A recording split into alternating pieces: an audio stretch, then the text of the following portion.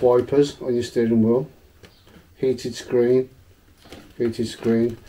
headlights is going to be off the panel, but you're going to be using headlights from off here. So what are we doing here? You're probably asking. Well, guys, welcome back to another exciting episode of Building the Fastest with haltech. And today we are wiring. So when you push to pass, that's going to go to ECU, isn't it? It's not going to go here. No, it's supposed to go to ECU. So we've got a button there. That's page up. That was basically... It's a bit of a mind.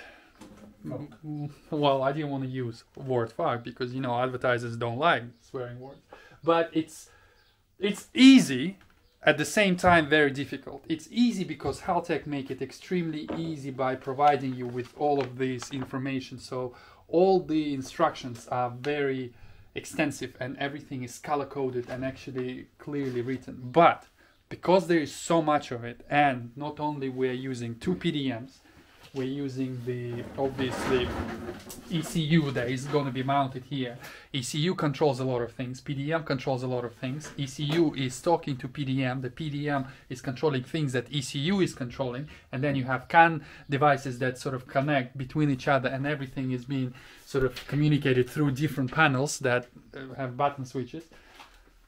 And also there's a lot of wires. I mean, the basic loom that I have two looms for the PDM that basically are 5 meter long, pre-terminated loom. By pre-terminated loom, what I mean is the loom is already has the plugs on one side. So those are connect to your PDM, those connect to your ECU. An extremely handy feature, which again highlights how easy this should be if you are a professional wiring expert. All the inputs, everything is labeled. So all the bundles of wires like AVI, your 12, DC, AVI 1. Jesus Christ. So everything is on there as long as you understand how to read it all. We kind of understand. That's the reason why Edward, the team boss, I'm sorry, Tammy, you are the main team boss. He's just a male version. He's the cook. He is the cook. Let's be honest. He's the cook who knows how to wire. Spaghetti at the moment. Yeah, exactly. Spag ball. So yeah, he very kindly insisted actually one day. And yesterday when I said, "Do you remember when you said you want to come and help?" He was like, "Did I?" I'm like, "Yes, you did." Anyways, Eddie is really good with wires. You've seen him before in some of the videos where he was repairing some of my shady workmanship, and he was fixing it. Anyways, we're basically just going through the loom. So what we've done so far, we've categorized and made a list of all the things that we need for the PDM side of things. So all the things like your indicators, your brake light, your tail light, the front light, washer bottle, heater screen, starter, wipers, all of that. So we have everything written down as a list on the haltech sort of wiring diagram / notes sort of piece of paper.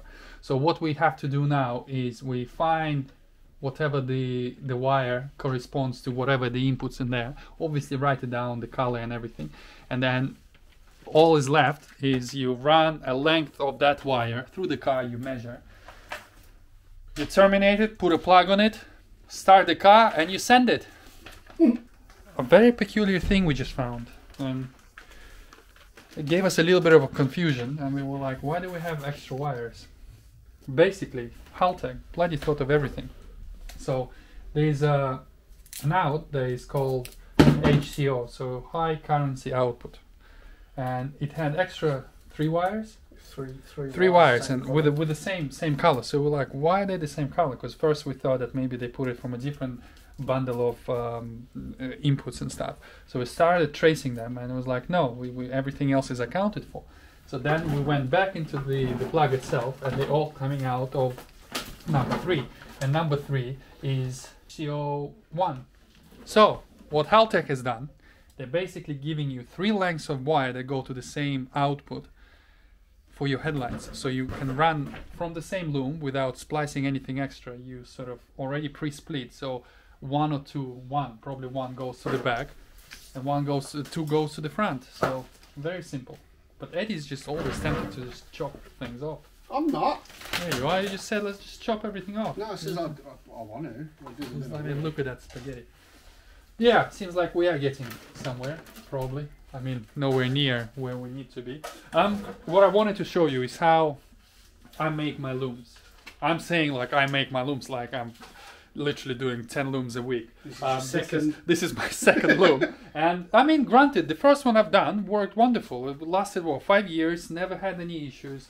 It has been added on and repaired quite a few times because I had to. You can never make it right the first time. And I always say to everyone, guys, top tip from Rusky today.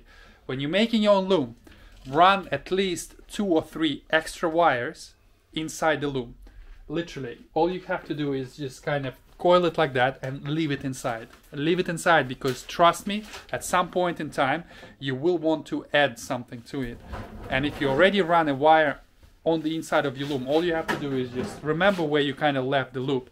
You cut it open and then you take it out and then it's already kind of run through your bulkhead, through all of your wrapping and everything. So this way, you don't need to sort of, you know, unwrap it or run a loose wire. And I've done it on the previous loom. I had 3 wires for the engine side and I had 2 wires for the inside. I've used them all. So, top tip. But yeah, pegboard, that's industry standard kind of stuff. Obviously, at factories, they use much bigger sort of things and they have different hooks and they're really, really long. All you need is just a plywood board like that. You sort of put where everything is supposed to be on the car and then you just measure. I just use a piece of wire and loosely measure where everything goes. So for example, this is ECU if you can imagine, and this is the length it's going to go to the firewall. So I know that this is the one that I don't need to loop any wires from.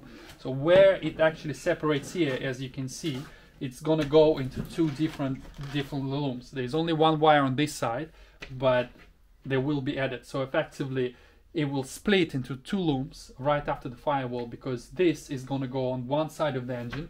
This is your coils, injectors, cam sensor, everything else. And the other side is going to split and it's going to go along the firewall right under the wiper motor to the other side where we have crank sensor. It's going to have fuel pressure and temperature sensor. It's going to have other sensors which I can't really remember right now. So it just helps, and I know where everything. So for example, this corner I measured, this is where it's actually going to bend. So I know roughly if I need to splice something, or for example, if at this bend, this is basically right at the end of the firewall, right there. So I know that at this corner, if I need a wire to go to that side or down, all I have to do, and it really helps for wrapping it afterwards. So all I have to do is the wire will go from here like that. So then I know that I can bundle it up until there, and then if this wire goes this way, then I bundle this bundle of joy, spaghetti, and then I bundle this bundle of joy. So as you can see here, for example, so they all will split from here. So then all I have to do is you bundle this separately, and this obviously they would have to go separately. So you have 4, for example. I mean, obviously this is not finished, but you get the point. So this will have 4 separate bundles, as in wrapped together. But then from this point, they don't need to be separate. So from here, you'll have all in one conduit. Same goes from here. And this is all of your bands. And this is basically where it's going to sort of bend under the sort of the turbo intake pipe. So it definitely helps. And you measure and it makes it easy because all you need to do is just some 80 mil, 100 mil sort of screws into the wall and then label everything. Masking tape and a marker is your best friend, because trust me, with this spaghetti, even those wires, we've just categorized them. So the SPIs, AVIs, all the inputs that we need.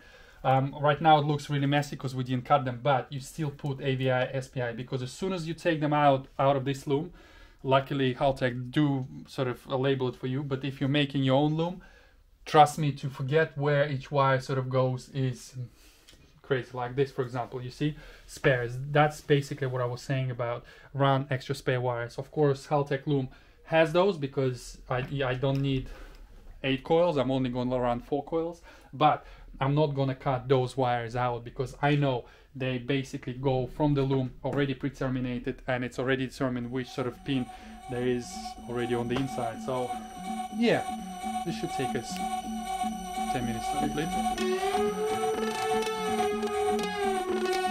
Yo, get the speaker box loud, hitting that stuff till you hearing that sound.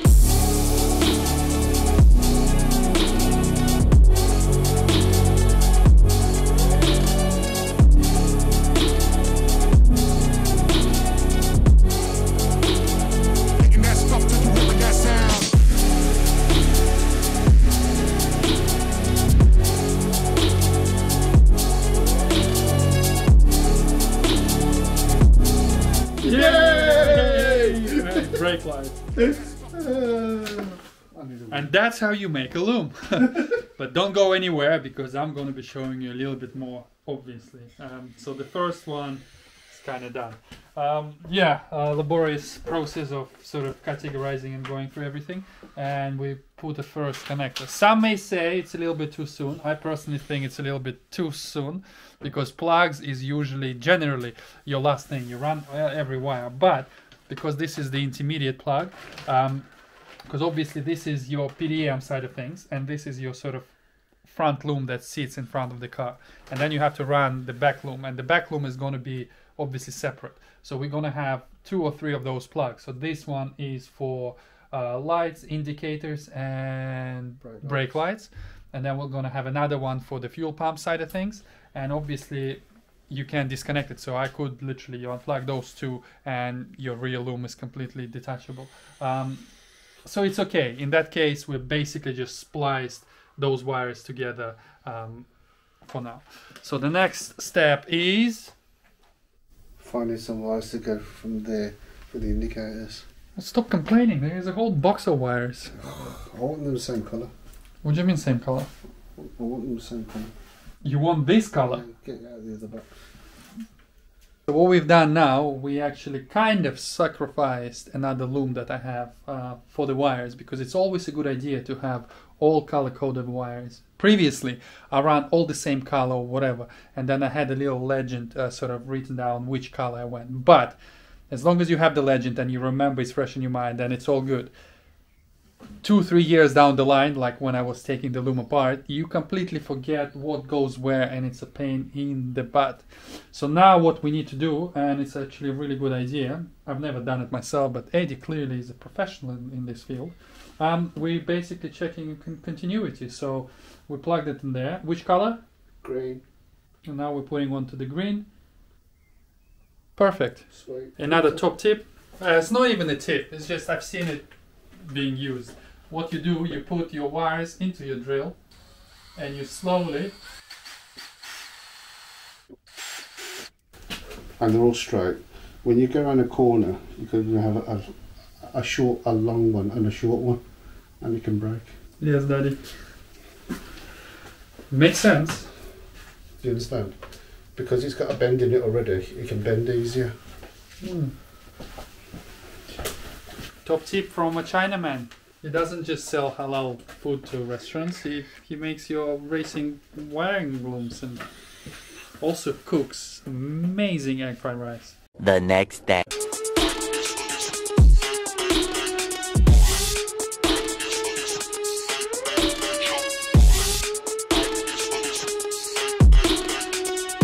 Kind of been through the bulk of it, to be honest with you guys. It's taking longer than expected, but mainly because I'm quite picky and trying to sort of categorize and everything, and there are ways of doing it easier, but unfortunately I don't really know this engine, I don't really know all the sensors, so it's back and forth with messages with some people who better know than me to find out what actually is needed and what actually the ECU is capable of. I would say that's the main issue, and I would love to make a wiring tutorial, but I can't because I don't really know things myself. So I might actually make a video a little bit later where I'll actually explain how I've used everything. But all is left, well, by all is left, everything is left. I still need to run some 12 volt feeds, 5 volt feeds. All the sensor grounds are pretty much there. All the wires except for radiator fan and water pump feeds are there. So yeah, effectively, this is your kind of loom, so to speak.